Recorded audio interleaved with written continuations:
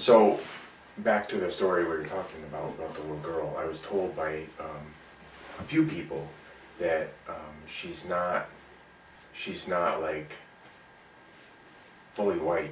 She might be a mix. She might be Native American. She has dark hair, shoulder length. Now, I don't know if you have seen her or you're just hearing her.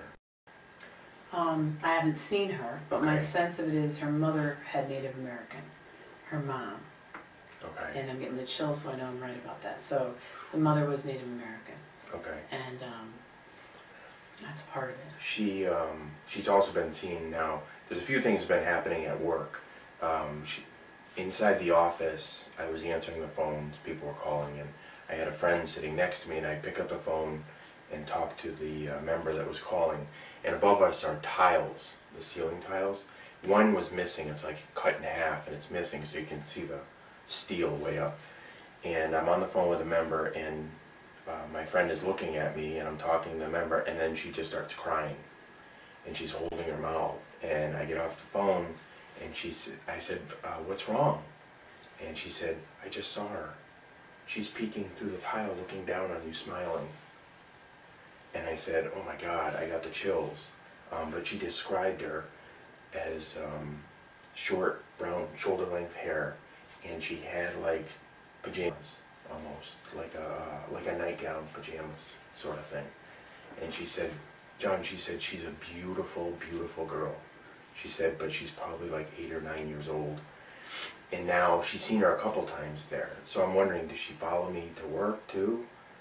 Is it a different person maybe? No, I think it's the same little girl, but I don't think she follows you to work all the time. I think there was a curiosity factor there.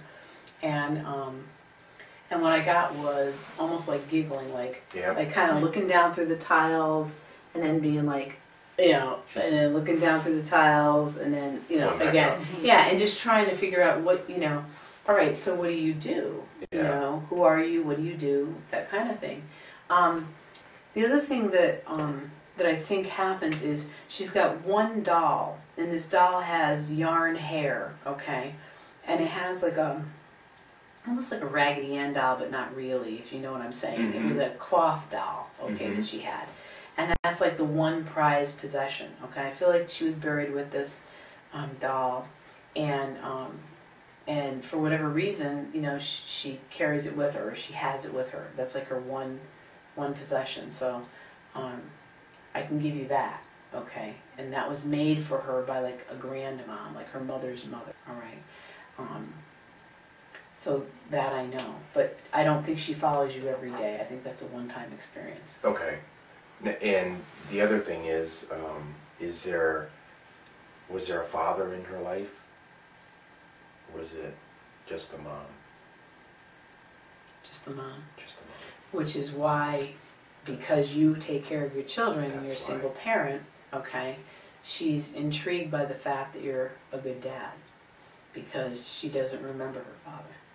And so this is kind of an attachment to you.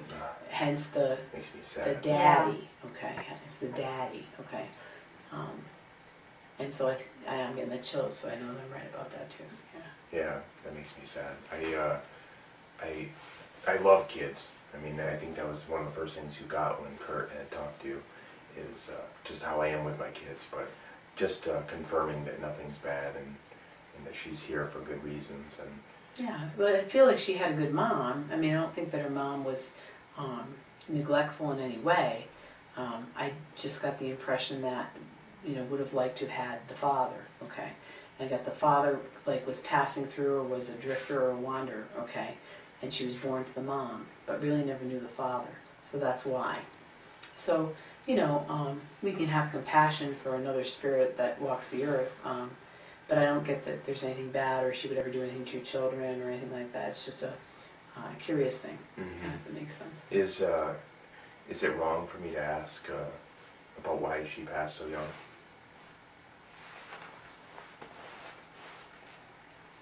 My sense of her passing is there's some kind of trauma to the head, from what I can understand, but I don't get why. Okay, and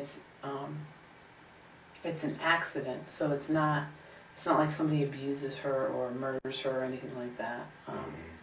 And that's my sense of it. But, you know, she was not an unhappy child, okay? Good.